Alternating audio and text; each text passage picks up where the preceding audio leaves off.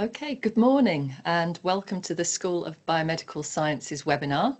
I'm going to begin by introducing you to the panel and then we will begin with a short introduction to Newcastle and to the programmes that we offer here.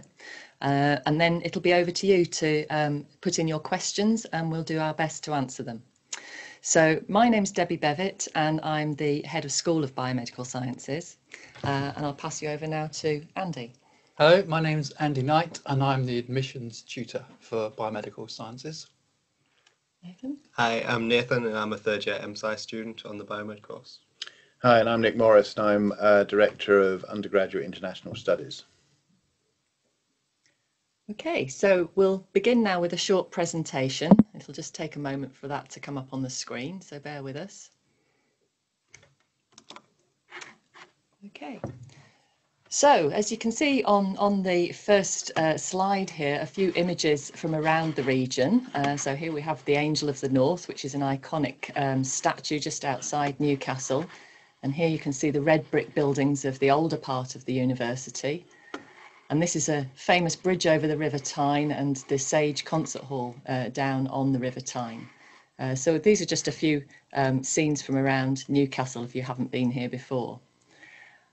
You can see here an aerial photograph of Newcastle and it gives you an idea of the scale of the city. It's a relatively compact city and that's great because it means that you can walk from one side to the other in about 20 minutes. It's very easy to get around either on foot or by bicycle or using the public transport. So we have great public transport, buses and a metro system as well. The medical school is located here, just on the edge of this green town moor area. Pretty much all of the teaching that you would have while you're on the course would be in this area here. You can see here as the River Tyne that I mentioned earlier and the famous bridges and the Sage concert venue that I mentioned earlier. And also if you're into your football, this is St James's Park where you can go and watch Newcastle United playing. So this is a list of the programmes that we offer in the school. We have 3-year BSc programmes in biomedical genetics, biochemistry, pharmacology, physiological sciences and biomedical sciences. And we also offer 4-year MSci programmes in biomedical sciences, biomedical genetics and biochemistry. So for those of you who are already holding offers with us, you will be holding offers for one of these programmes or for our deferred medical sciences option. All of these programmes are also available to you with a professional placement year. So if you were interested in taking a placement year between your 2nd and 3rd year, we would help you to find a placement and then once you find a placement we would switch you to the degree programme with professional placement year. So for example, your degree certificate would then be biochemistry with professional placement year. The MSci programme, you can take a professional placement year on that those programmes as well, and that can be between your 2nd and 3rd or your 3rd and 4th year. This slide just shows the overview of the structure of our programmes, and you can see it's largely divided into 2 phases. So during the first year, and that makes up phase 1, all of the students on the courses that I've mentioned are taught together in one group. So you cover a common curriculum in your first year. In the first semester, you study genetics, biochemistry and cell biology. And in the second semester, you study physiology, pharmacology and microbiology with immunology. So you get a flavour for all of the different subjects that are available to you. You also study 2 practical skills modules that run across the first and second semester. At the end of your first year, you have the option to swap. So this gives you a lot of flexibility. It means that if you've arrived on the biomedical sciences programme, for example, and then decide that what you really fancy doing is pharmacology, you can just swap to a different programme at the end of the first year. You then start to specialise with one specialised module in semester 1. The remaining modules are shared still in semester 1 of the second year. And thereafter, you split into different degree programmes studying degree-specific modules. And then you finish up with a 10-week full-time research project in the final semester if you're on a third-year course, 3-year course. For those who go on to the MSci, there's a 4th year, which is split between master's levels modules and an extended final year project. So this slide shows that the majority of teaching that goes on our programmes is delivered by our colleagues who are based in the research institutes in the medical faculty. And you can see that there are a variety of institutes specialising in different areas of research. So, for example, the Institute of Neuroscience, the Institute of Genetic Medicine, and the Institute of Cancer Research, here, the Northern Institute of Cancer Research. So in these institutes, we have world-class researchers, all at the top of their field, and these are the people who will be actually teaching you, particularly in the 2nd and 3rd years of your programme, and the 4th year if you're on an MSci programme. There are lots of opportunities for you to do things beyond your studies as well, and we encourage you to do that and give you plenty of support to find those opportunities. I've already mentioned the opportunity of finding a professional placement year, and that's facilitated by a member of academic staff who acts as a placement advisor. And we also have strong links to the Careers Service to help you find those placements. Some students decide they don't want to take a full year out, but want to take a shorter placement, and they do that over their vacation, usually between 2nd and 3rd year. And the placements in that case are usually for about 6 to 8 weeks, often based in the research institutes here in Newcastle, but some students go and do those placements in industry or in other universities. There's an opportunity to go and study overseas. On our Biomedical Sciences programme, you can do your 2nd semester of your 2nd year at Monash in Australia, or at our NewMed campus in Malaysia. And we also have exchange opportunities for your final year project into Europe, for example, Barcelona in Spain and Toulouse in France. And then finally, we have the Newcastle Work Experience placements, and these are coordinated by the university and allow you to work on short projects across the university. So there are many opportunities, as you can see, for adding value to your CV while you're here. And if you want to find out more about the other opportunities available, you can see those on our website. We do a lot to support you developing your skills to become employable when you graduate. So, for example, your final year research project can be tailored to your career interests. Most of our students take their project in a research laboratory in one of our research institutes, but some, for example, do clinical audits or computer-based projects, or perhaps education-based projects if you're interested in going into teaching. And we also offer a range of optional modules in the 3rd year, again, helping you to tailor your studies towards your final career interests. So if you're interested in a career in science media, for example, you might want to take our science communication module. Or if you're interested in a career handling the big data that's now acquired in biological research, then the bioinformatics module might be the one for you. And you can find out more about what our students do by having a look at the profiles that are available on our website. So that's a quick overview of our programmes. Just to summarise, why might you want to choose to come to Newcastle?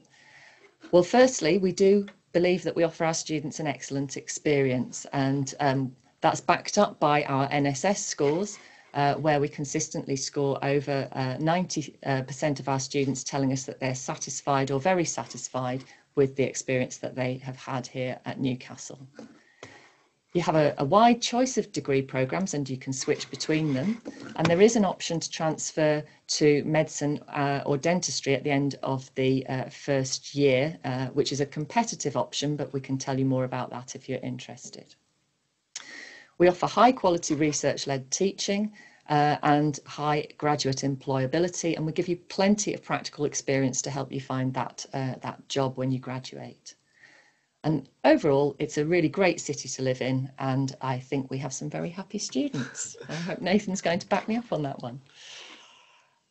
So that's everything I'm going to say, and we're going to open it out now to your questions. Okay, fantastic, thank you. So the first question we've got is, can students decide to take the MSci once they've already started the 3-year programme? Okay, shall I start with that one then? So the answer is yes, you can switch between the MSci and the BSc programmes when you get here. So you don't need to make your mind up at the point of application. And you can switch between the BSc and the MSci programmes until the end of your 2nd year.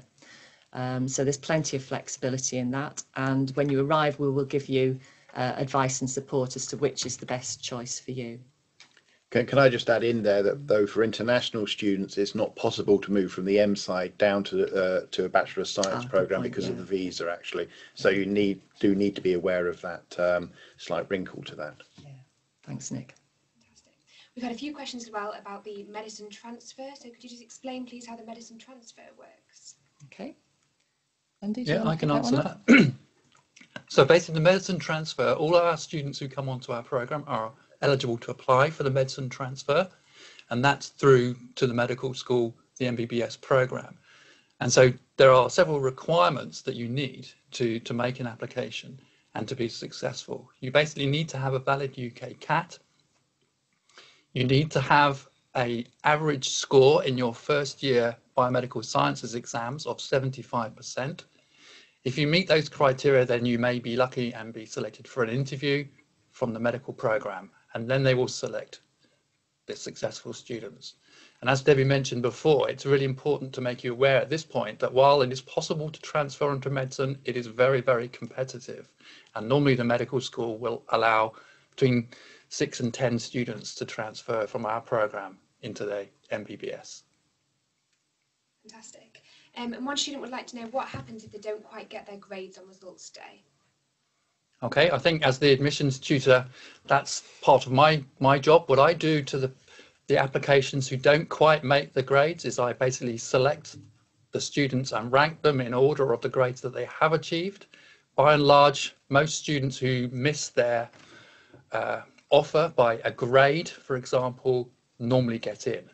Then what I then do is just rank everybody and decide, have they put us down as their firm choice or their insurance choice? I tend to prefer applicants who have put us down as their first choice because I think those people really want to come here. So I tend to look at those first. Okay, and we've got a question here about accommodation. So Ella would like to live close to her lectures and was looking for some advice on which accommodation to choose. Okay, I'm going to hand over to Nathan, our student, although Nathan lives locally, but you presumably know a bit about accommodation from your friends, yeah? Pretty much all of the accommodation available in Newcastle is quite close to campus. None of them are more than a 10 or 15 minute walk, but there are some that are right outside the university, outside the medical school basically. But any accommodation you choose, you'd be able to get to the medical school quite quickly. The closest actually is Park View. It's about a 2-minute walk, and that's opening this September. Brand new accommodation. Looks very nice indeed. Yeah, it's just around the back of the medical school, isn't it? So. Or Park Terrace is also. Yes, Park Terrace is is down. Yeah. And we've had a question as well if students have the opportunity to study at the campus in Malaysia. Yes, so if you're on the Biomedical Sciences programme, then you have the opportunity to take the 2nd semester of your 2nd year out at the NewMed campus. So we teach exactly the same programme out at NewMed, so it means that you can study the same modules, you take the same exams while you're there, but you have the experience of going and studying and living in another country. We've got a question about careers as well. So this student would like to know about biomedical genetics and what the employability is like for the biomedical genetics programme. Okay, Nick, do you want to take that one? Yes, I mean, I don't actually have any information that is just biomedical genetics. We do a 6-month survey after our students have graduated and look at their employability and what they've gone into. Typically about 90 to 95% of our students at that stage are either in graduate entry employment or are studying a further degree. I call it my 40-30-20-10 rule. roughly 40% of our students go into graduate entry level jobs, management level, maybe working in the biotech industry or pharma industry as a bench scientist, maybe into sales in medicine, things of that area. About 30% of our students will go on to do further courses, masters, PhDs, teacher training. 20% do roughly a very interesting sort of mix of things where they're doing sort of what I call work training, where they may be working for an accountancy firm and picking up accountancy training, or a law firm, or they may be working in the banking industry. And then we have just a few left who are sort of waiting for courses to start. So it's very good employability. The thing is, with the science degree, it keeps your options open. Our students go into a great range of different subjects and different careers once they leave us. I think I can add in as well that the thing that is really important to note is that there is no difference potentially in the type of degree you do, the genetics, the biochemistry and biomed, in your employability. So all our students from all the different programs have equally successful outcomes and get the jobs like Nick's just mentioned. Thank you. So we've got a question for Nathan here. So Ella would like to know why you chose to study at Newcastle University. For me personally, I was interested in the research side of things, and because Newcastle's such a world leader in research, that was what interested me. And in particular, I was interested in neuroscience, and Newcastle's neuroscience department is one of the world leaders with some world leading researchers. So that was what attracted me to Newcastle. And another student would like to know what the lab facilities are like. Okay, so the teaching labs, we have 4 teaching labs, each of which hold up to 100 students. We're just doing a major development on 2 of our teaching labs. So we're investing 1.3 million in a refurbishment that's happening, actually just starting next week. So by entry of September this year, that refurbishment will be completed. So that should be pretty much a state-of-the-art teaching laboratory. The other lab facilities that are available are for final year projects, and those are the research labs in the research institutes. Again, these are world-class research laboratories, and you get the opportunity to work in those and use equipment that you wouldn't otherwise be able to experience working with. Fantastic. Another question for Nathan here. So are you friends with lots of people from your course? Yeah, I'm friends with quite a lot of people from our course. You tend to make friends, particularly in your labs and your seminars in the first year, because they're smaller groups. Obviously in lectures it's a much bigger group, it's a bit harder to make friends in there, but you will tend to make a lot of friends from the course, and also from your accommodation if you're staying in student halls. And there's a few questions coming through about the professional placement year. So one student would like to know if they can do this overseas, and another student would like to know if you help people find placements. Okay, I'll pick that one up.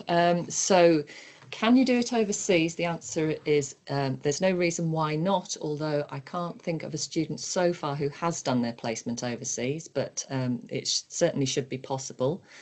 And yes, we do give plenty of support for you finding those placements. So we have a member of academic staff who's our placement advisor.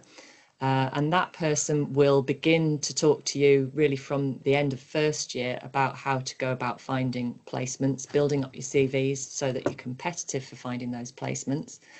And then in the second year, we'll be guiding you through that process, letting you know when job advertisements are live, helping you put that CV together, doing mock interviews, and so on. So that by the time you come to those selection interviews, you are in a really good position to apply for those placements. I think that answers it. There's one for Nick here, I think. So we've got an international student who is still choosing between the UK and some American universities, and they'd like to know why they should choose the UK and Newcastle.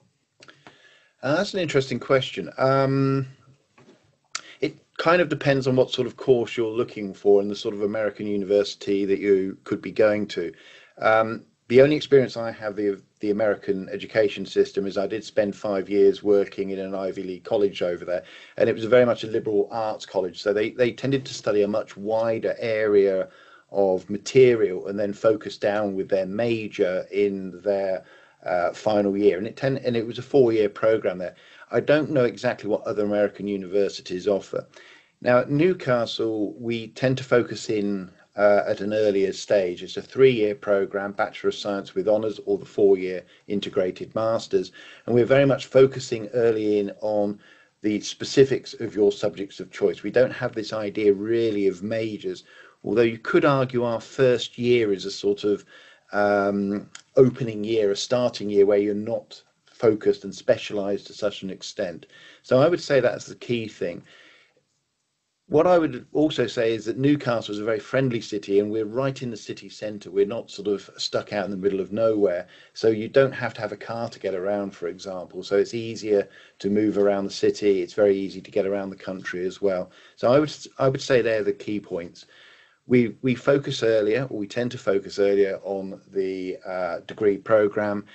We don't offer the sort of broad education with the major type approach that they offer at the American universities. Has anybody else studied in America, worked over there that got? No, I haven't. No, yeah. So that's my own view of it. Anyway. Fantastic, thank you. And can international students do the transfer to medicine after year 1? Yes. Great, thank you. There's Simple another answer. student who is moving from London, and they're a little bit nervous about relocating. They would like to know about the support for the first few weeks to help them settle in. Nathan, do you want to? Can you Yeah. remember that far back to your first week here? You do get a lot of support all the way through the university, but particularly at the start of the year, you've got Freshers Week, which will help you to make friends. So you'll have a support network of friends who you've made in that week. But then you've also got a tutor who'll be an academic in the school, as well as a peer mentor who'll be a student in the 2nd or 3rd year. You can direct questions to all of them at any point in the first couple of weeks. And you also know where all of the senior members of staff are. They're all in one corridor in the medical school. So if you have any questions in particular for them, you can also go and see them at any point.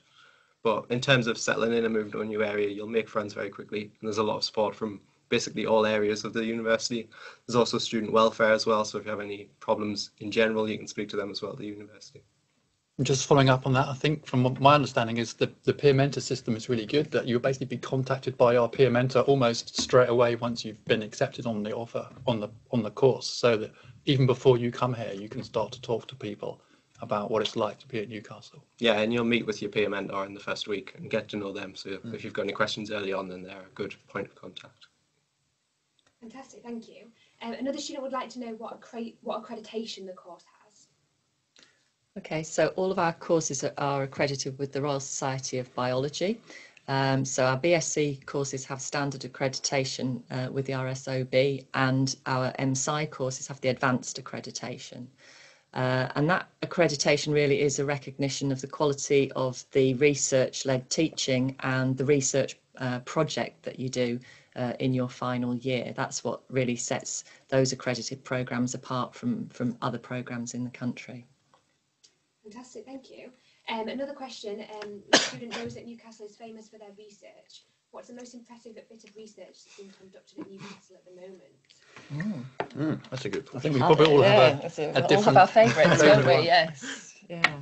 So I'm an immunologist by training, and I think the immunology at Newcastle is outstanding at the moment. And in particular, they have a very good system at Newcastle where people whose immune systems have gone wrong come to Newcastle, and they do a lot of groundbreaking research and save lives. Basically, lots of babies with no immune system come to Newcastle, and through the result of the research, they save the lives of those babies. So I think that's pretty impressive. Okay. Nick, do you want to pick a favourite? I like the 3-parent baby one, because that You beat me to it. Yes, that one's great, because when you mention it to people, they give you a very blank look quite often, because 3 parents, 1 baby, how does that work? It's work that our research in the neurosciences area has been involved in. We've got a very strong mitochondrial research group here, and a lot of their work they've been doing is on mitochondrial disease. You inherit your mitochondria just from your mother. The father's sperm doesn't really contribute very much at all, sort of 0.001%. The mitochondria carry with them mitochondrial DNA. So if you have a mutation in that leads to disease, then you've got the problem that the baby will inherit that. And those diseases can be very severe because they impact high energy tissues such as muscle and brain. And the work that's that Newcastle has been involved with is developing techniques and coming up with the approaches where they can take an egg from a healthy donor, remove the nucleus, put in the nucleus from an egg from a woman who carries mitochondrial disease, and then bring in the sperm to make the fetus. So that's the stuff that I think's pretty cool research that's going on here at the moment. And it's led to a change in the law in the UK. Yes, led to change in law. As I say, it's when you mention 3-parent babies, the look you get on people's faces is really quite good. Okay. And I'll add my favourite, which is the diabetes research that goes on here at Newcastle. So obviously, I'm sure you're aware that diabetes is an increasing problem in the UK, but across the world. And there's been some very interesting work done here about how it's possible to reverse type 2 diabetes by giving patients a very calorie restricted diet. So it's a really interesting approach to dealing with this really global problem. Thank you. There's another question here about how many teaching hours and lab work hours are there per week? Pass that over to Nathan so you know that you're hearing the truth. I don't remember what they were in first year, the exact hours, but you tend to have quite a few lectures a week, and in first year you have 3-hour labs, and those will be once every couple of weeks, and you'll also have seminars, which are once every couple of weeks as well. I think it's 14 hours as a lectures first. It's about 10, 12 hours 10, of 12 hours a lectures. week, yeah. And then as you go on in your second year, your labs become 6 hours long, and you have them less frequently. And in your third year, you don't have labs because obviously you've got your research project towards the end of that year. And seminars become less frequent over the years as well. But throughout the year, I would suggest you get used to the idea that there is going to be stuff every day. So we get our students in to do things every day. Yeah, and you are expected to work 9 till 5 as well to catch up on lectures and go over all the work that you've been given as well. Thank you. Nathan, there's another question here for you. This student would like to know what your plan is for the future and what you hope to do when you graduate. Well, I'm on the MSci course, so next year I'll be going on to do the 4th year of this course. And then after that, I'm looking at potentially going into research, but I'm not 100% sure yet. At the minute, I would like to go into something in dementia research, but it's still a ways off yet. Do you want to say a little bit about you did a lab assistant job, did you? Yes, in my second year I worked as a lab assistant in one of the genetics labs, and that's basically during term time you fit it around your timetable, you pick when you work, and it's a paid position where you help out a researcher in the lab, and it can range from basically different things depending on which lab you're in. You get a list of all the labs offering the position, and then you apply to the one that you would like to do, and you're interviewed for it, and then go on and work in the lab basically whenever you're free. And what was your research project about? You've just finished it, Yeah, haven't you? I've just finished my research project, and my research project was in the Institute of Neuroscience, and it was on dementia with Lewy bodies. So I was using a mouse model of dementia with Lewy bodies to see if there are any changes in the mouse's brain earlier on in its life before it's showing symptoms of dementia. Yeah. And I was using electrophysiology techniques and immunohistochemistry techniques, which obviously I haven't experienced through the course because they're quite advanced techniques using quite advanced equipment. Great, thank you. Thank you. There's another question about the future as well. So this student would like to know if they can work in a healthcare setting, such as a lab, after they've graduated. Andy, do you want to Yes, I think lots of our students do that. That's a common sort of route, if you like. And so there are different types of labs. So you can either go into laboratories in a sort of research institute or in a university. Lots of students also go into the NHS. That's another possibility where you might go into diagnostic type laboratories. Or some students will go into pharmaceutical companies, for example, and they will have research laboratories. So labs are a very common destination for our students. And as part of understanding that, that's why we spend a lot of our time teaching students how to do experiments, how to use equipment, and then how to design projects and understand the data that you get from research experiments. Thank you. Another student would like to know if the course offers study abroad opportunities in South America. Ooh. Not at the moment is the answer. However, we're introducing another option where you can take a year out between your second and third year to study at an overseas university, if you wish to do that. Now, at the moment, we don't have links in South America, but we're always expanding the links that we have. So it's certainly not out of the question if that was something that you were particularly interested in that we could explore. At the moment, I don't think we have that. No. Thank you. A question about the social life for Nathan. So what's it like on a night out? Is it safe? And what is there to do? Well, the nightlife in Newcastle is really, really good. And in terms of safety, it's a very safe city. As Nick said, it's a very friendly city as well. People tend to get on really well. But night out, it's a really good nightlife, and drinks do tend to be quite cheap in Newcastle, which people quite like. Great, and another student would like to know when the course starts and if they need to do any preparation or reading before they start. Okay, Andy? The second is no, you don't need to do any preparation reading. We really stress that. When students come in early October, which is when the course starts, basically in the first year, as we have a variety of different students coming in with different qualifications and different backgrounds, a lot of international students, we spend a lot of time in the first year sort of getting everyone up to the same level. And so therefore we completely take into account that difference. And so we say, have a really good holiday after your exams in the summer and come refreshed for the first year. Another student would like to know what student support is available to them. Okay, so Nathan's already picked up on some of the support that's available when you first get here to help you integrate into the university. So that's things like your peer mentor, and he mentioned your personal tutor, so I could probably just tell you a bit more about that. So your personal tutor is a member of academic staff who will be your main point of contact during your 3 or 4 year programme. And you meet with them once in the first 4 weeks of you getting here. You should then meet with them again during that first semester, and thereafter you'll be offered a meeting once a semester for the rest of your course. Now you can go and see them more often if you'd like to, and we're always very happy to meet with our tutees, but it means that you've got that person to go to if you need any guidance on, let's say, how to revise for your exams, thinking about your future career plans. If you need references for job applications, then your tutor would be the person that you go to. There's also plenty of support, as Nathan mentioned, centrally in our student wellbeing service. So they provide support for financial advice. If you have a seen or unseen disability, then there's a team there who will work with you to produce a recommendation that is then provided to the school so that we know what sort of adjustments we need to make to ensure that you can be successful in your studies. And then in addition to finance and disability team, there's also the counselling and mental health team there as well, who can support you if you're having difficulties in those areas. Have I missed anything for support?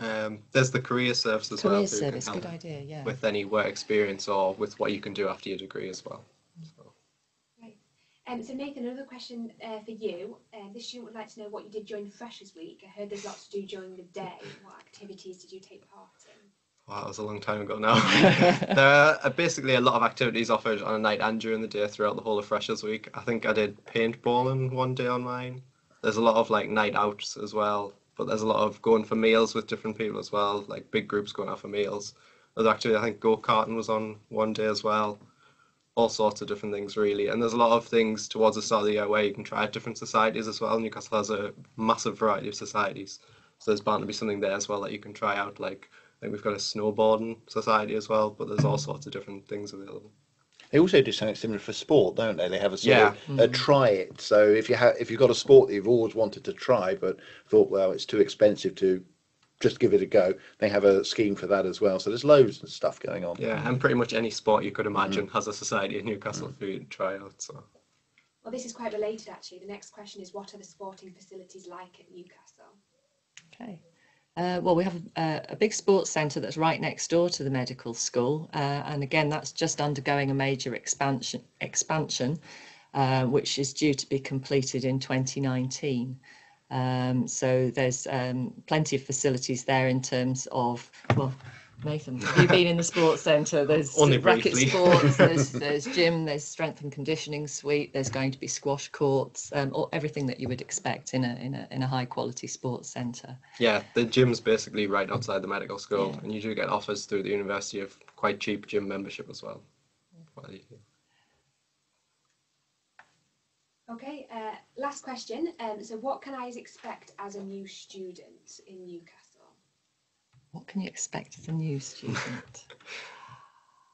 I think you can expect to have a great time. I think you can expect to be well looked after when you arrive. As a new student, I think you can expect that we will take our time to introduce you to the programme. So we have an induction week where you'll have talks to come along to and find out what to expect of the programme. And as Nathan's already mentioned, quite a lot of social activities going on in that first week as well. And I think you can expect an interesting course. We don't throw you in at the deep end. A lot of what you do in the first semester and indeed the first year is going over some of the things that you did at A-level or whatever qualifications you've done before coming here, just to make sure that everybody gets up to the same speed. So first year shouldn't be too daunting. Would you agree, Nathan? You are eased into the course, really. It does build up as it goes on, so you won't kind of just be straight in and be stressed straight away. You do get eased in. You get to try all the different assessments as well in your first year. You'll have like essays that'll help you to develop your writing technique, for example. So yeah, you're really eased in. It's a very friendly environment and there's a lot of support. I think another thing that I've seen from the admissions point of view, I think you can expect to see and to meet and become friends with lots of different types of people from different countries, people who've done A-levels, people who've done IB, people who've come in through access qualifications, for example, so they might be slightly older. So you get a really good mix of different people with different interests and potentially meeting people that you may never have thought about meeting before. Thank you. I think that's all of the questions. Okay, thank you. Well, thank you very much for joining us today. And if you do have any other questions that occur to you after we finish the webinar, please do feel free to drop us a line, and our email details are available, I hope, at the end of this presentation, if you'd like to get in touch with us. Okay, goodbye.